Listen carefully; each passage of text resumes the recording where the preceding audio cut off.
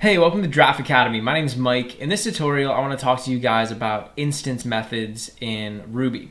Now, sometimes you'll hear people call these instance methods. You'll also hear people call them object methods. Sometimes they'll even call them class methods. Essentially, what we're going to do is we're going to come inside of a class that we create in Ruby, and we're going to give it some methods. And then when we're using objects of that class, we can access those methods to get information about our objects. So I want to show you guys my setup over here. I actually have a class here called student. And this class is basically just modeling, or it's acting as a blueprint or a template for a student in our program. Essentially, we created like a student data type. So I defined the attributes for a student to be name, major, and GPA. And down here we have this initialize method. So we're passing it a name, a major, and a GPA.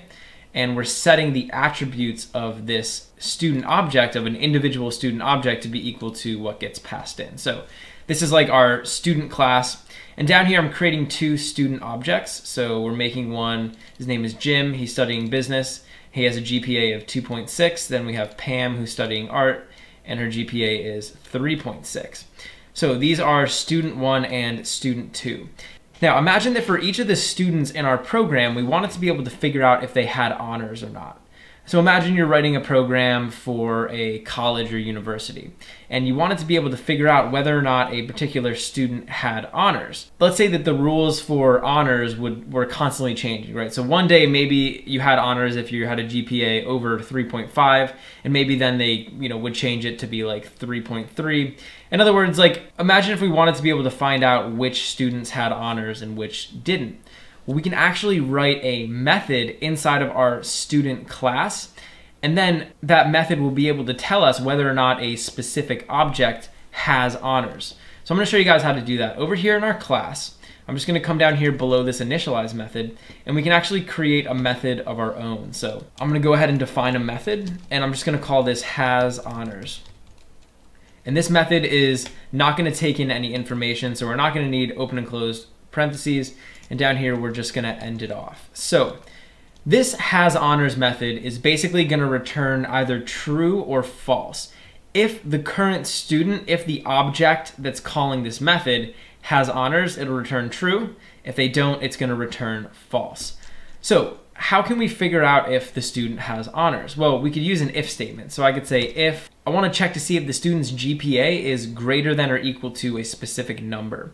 So what I can do is I can actually access the GPA attribute inside of our student object and use it here. So I could say if at GPA is greater than or equal to, and let's say that in order to have honors, we have to have a 3.5 or above.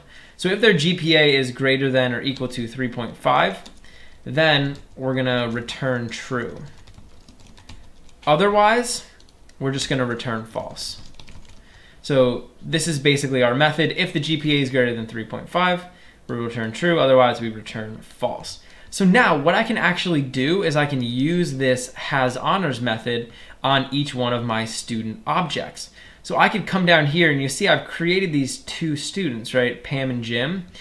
If I wanted, I could print out whether or not they have honors. So I could say puts, and let's check to see if student 1, which is Jim, has honors. So I could say student1.has honors, and when I run this, it's going to print out whether or not he has honors. So in our case, it's going to be false. But if I ran this method on student 2, so if I ran this method on Pam, Pam actually does have honors because she has a 3.6. So now this is going to return true. And what I want to point out is this has honors method is going to be different or it's going to be using different information depending on what object is calling it.